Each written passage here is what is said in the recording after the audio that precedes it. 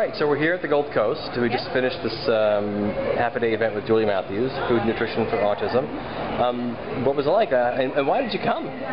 Well, we came because we'd heard about Julie before, and Pauline, my business partner, almost ordered the book online, and then we found out that she was coming, so we thought we'd come and actually see her speak, and it was so informative and educational, and it really put together all of the pieces of nutritional information that we'd been researching independently over the last couple of years, but we just couldn't put it all together to make a complete picture. And yeah, it's really expanded on a lot of different areas with the oxalates and the phenols and things that we had sort of scratched the surface of, but now it's so much more of an understanding, and we really thank Julie, and yeah, we can't wait to get started with the cookbook and read the whole book.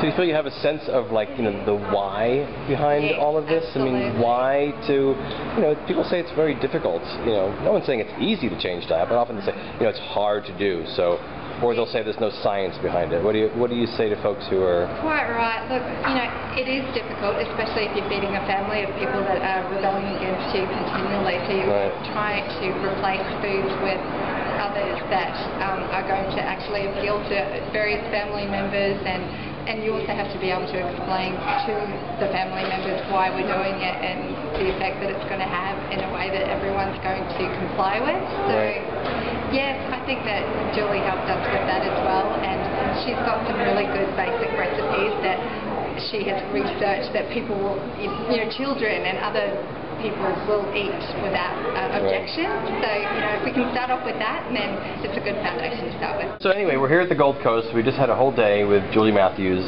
event, Food Nutrition for Autism, and just wanted to... Was it worth coming today and spending the day? Oh, fantastic. Very good.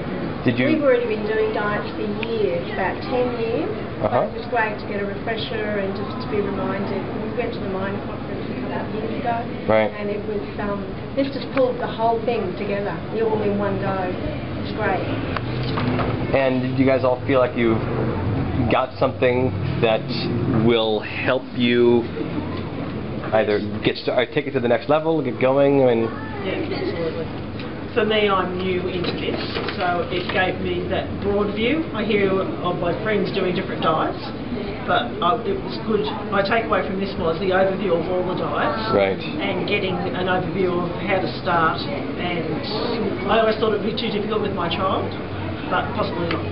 Sure. Just take a bit from each diet and adapt it to your child. It's really great, because usually you just get, you know, 100% gaps or whatever. It's just, you know, that's the only rule. Because then it's can adapt to that. Right, because ultimately everyone needs to figure out what's right for them. Right.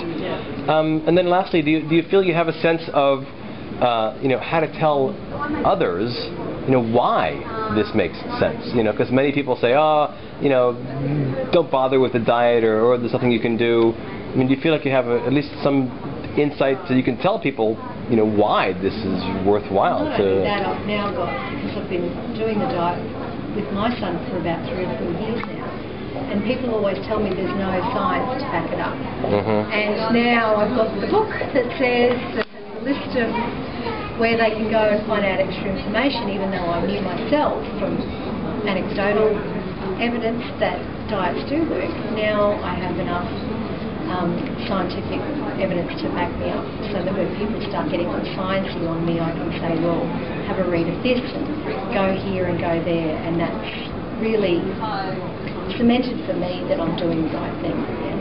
That's great. And we're also I'm going to send you all, of course, all the bonus material we had mentioned as far as the online modules, but also some links to some of Julie's articles that are referenced, you know, a synopsis of what's in the book, that you can send to anybody, and they'll see really clearly, you know, the scientific rationale, and that'll help hopefully bolster support amongst families and others as well to get behind and support your work. So thank you all for coming. Thank you. Thanks. All right. So we're here finishing up Julie Matthews' event here at the Gold Coast, Food Nutrition for Autism.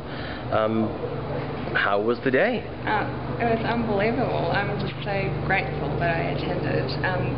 I've basically been trying to research all of the information that Julie provided. If I'd come a year ago to this talk, it would have saved me a lot of work.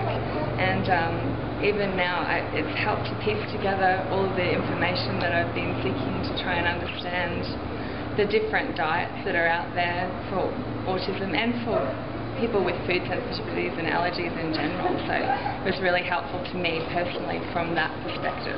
And do you have a sense of the sort of the scientific rationale, I mean like the why behind all of this? Well, I did have that before I came because I have been researching it, but it just really helped to, on a pragmatic level, of how to actually implement those changes as well. Right. And I think that's what separates Julie from other people that are providing that information. You can learn about the why, but not actually how to implement it. And a lot of parents are trying to learn the theory and figure out the how, and she provides the how-to as well, which is just brilliant. Sure, yeah. sure. Well, thank you so much for coming. Thank you. I really appreciate it. Thanks.